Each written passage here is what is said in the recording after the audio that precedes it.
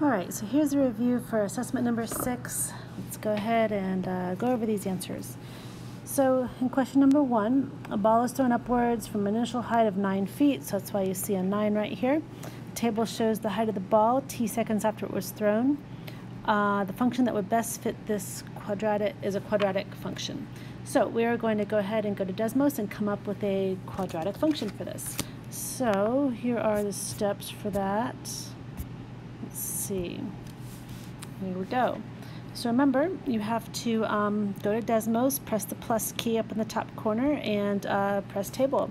So I need 0, 0.5, 1, and it kind of does it for me. I don't want the next one. All right, so up here I have 9, 18, 24, and 19. So, I can't see those. I can see that one little green dot over there, but I don't see the rest. So I need to change my settings here. I want to go from 0 to, I guess 2 is all we really need, because those are my x values. And my step size, we'll just say 1. For the y's, I want to go from 0. My highest is 24, so I'll just say 30 over here. And also, how about by 5s? Okay, so now I can see my picture. There's not that many points. So I got 4 points, but a definite parabola appearing, pretty much. All right, so let's go over here. Remember, we have to put y. We don't want the equal sign. We want that little squiggly line. So that is, where is that? Right there. And then I want a, x1, oopsie, not xx, x1, and square it, plus bx, plus c. And so this, oops, I forgot my 1 on the x, so I'll just put plus c, and you can tell that it's not working yet. So I need to go back to this x right here, and I need to go ahead and put an x1 right there, so it recognizes that it wants the table. All right. What happened here? What is wrong? Let me press this. Why may not be used? Oh, I forgot to put y1. Silly me. There it is. All right. So again, I have to have this x1 and y1 in there so that it knows to use the numbers in the table. All right. So there's my numbers. I have a is -14, b is 28.2, and c is 8.6. And my equation is ax squared plus bx plus c. So let's go back and fill that in. So again, my a value is -14, so y equals -14 x squared plus 28.2 x plus 8.6. All right, so there's my equation of my parabola there. And let's go ahead and we'll look back. All right, my r squared was 0.97. All right, so that's something to note. And I forgot the other part of the question, so put 0.97. That's very good. It's closer to 1, the better. And find the height of the ball when x is 2 seconds. So you could do one of two things. You could type this in your calculator, and for these x's right here and right here, you could use the number 2. Or you could kind of use your graph. The reason you did this, so we can go along here and go till the x value is 2. So let's see, that is way over there. Oops, let me pull this over, so start there. Oh, I was on there, but now it won't let me. So let me start with that one. There it goes. So when you got a 2 right there, so 2 looks like, oh, I think 2 was 9. Okay, so there we go. So 9 looks like it's in feet.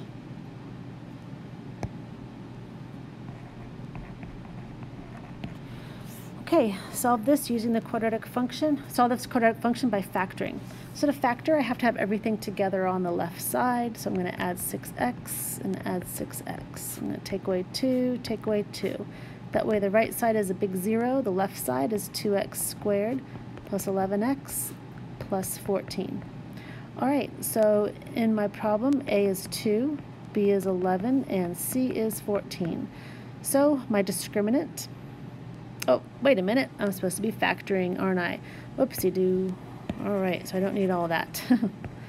All right, so let's go ahead and make my puzzle.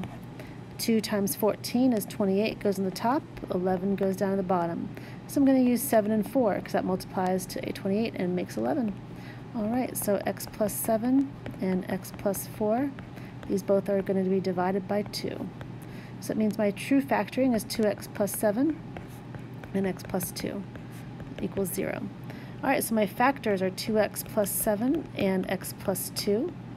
And so that means, remember, I have to get solutions. So this guy right here, I take 2x plus 7, set it equal to 0.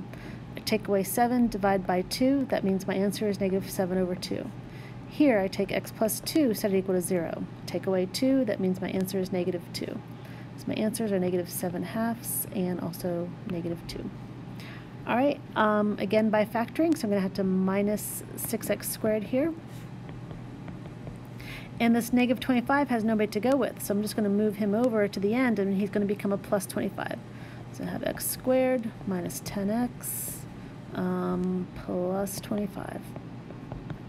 Okay, so this one I think we can factor what multiplies 25 and makes 10, because there's no number in the front. So 25 here, negative 10, I just need negative 5 twice. Okay, so I got x minus 5, and equals 0, and I'm done. So my answers are both 5. So my answer, 5. All right, number 4, square root method. So for square roots, I have to get the x squared all by itself. I have to isolate it, so I got to get rid of the 30. All right, so 4x squared equals negative 24, divide by 4. So negative 24 divided by 4 is negative 6, and I'm going to take the square root. All right, so square root of 6 I do not know, and I cannot break down, but I do put plus or minus, pull out the negative and put an I, and put radical 6. All right, over here number 5. So remember the zeros are x-intercepts, so that is negative 1. Those are my solutions, negative 1 and 2. This means the factors would be x plus 1 and x minus 2. All right, number 6. Remember we learned that the discriminant tells you a lot about the problem. If the discriminant is less than 0, if the discriminant is less than 0, then I'm going to have no real solutions. If the discriminant is greater than 0, I'm going to have 2 real solutions. And if the discriminant is equal to 0, I have 1 real solution. So let's see what happens. So remember I have my a, b, and c here. So I have negative 7 squared minus 4 times a, and c is 4. So that comes out to 49 minus 12 times 4. 49 minus 36. So that is 13 positive, so 2 real solutions. All right, down here, I got negative 12, so b squared minus 4 times a is 4, and c is 9. Well, when you do this, you get 144 minus 16 times 9 is also 144. So you get big fat 0, so that means 1 real solution. And finally, down here, b is 3, so 3 squared minus 4 times 1 is a, and c is 7, because that's a 1 right there. All right, so I get 9 minus 28, so I get negative 19. So that means there's 0 real solutions. So these are the number of x-intercepts also. All right, over here we're going to be using the quadratic formula. So it's all set up for me. I got 3, negative 4, and 6. My discriminant is negative 4 squared minus 4 times a is 3, and c is 6. Okey-doke, so 16 minus 12 times 6, it's going to be negative 56.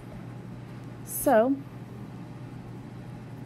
I have negative b, so I got 4 plus or minus square root of negative 56 all over 2 times 3, which is 6. All right, so 56, let's break that down. So 56 definitely divides by 2 because it is an even number. So 28 is 4 times 7, and then 2 times 2. So I have a pair of 2's I'm going to bring out, so why don't I just, this 2 and that 2. And then I have a 2 and a 7 left over inside, so I got 4 plus or minus 2i, radical 14, all over 6. So you know that these three numbers here all divide by 2, so let's do it. So 2 plus or minus I radical 14 over 3. All right, so over here, A is 1, B is negative 2, C is negative 6. My discriminant, negative 2 squared minus 4. A is 1, C is negative 6. So I got 4 basically plus 24. So 28. All right, so I have 2 plus or minus the square root of 28 all over 2 times 1, which is 2. Well, 28 breaks down into 4 times 7, which is 2 and 2. So I have 2 plus or minus 2 radical 7 all over 2. So all these 2's reduced to 1's. So I have 1 plus or minus radical 7 over 1. So really, just leave it like that. Okay, number 9, an old problem, finding the inverse. So remember, this is y equals, so I make it into x equals 2x plus, oops, that would be 2y. I switch the x and the y. So 2y plus 8. Solve for y. So take away 8. So I get x minus 8 equals 2y. Divide everything by 2. So I get 1/2 x minus 4 equals y. So my inverse is 1/2 x minus 4. So it's an old problem. Over here, another old problem. I got to add 5 to clean this up. So 2 with x plus 4 in the bars equals 22. I'm going to have to divide by 2. So I have x plus 4 equals 11. So I have x plus 4 is 11, or x plus 4 is negative 11. So when I solve these, I get x equals to 7. And over here, take away 4, I get x equals to negative 15. All right, and these last problems, remember, you can pretty much put these in the calculator as well, but I'll show you how to do them out here.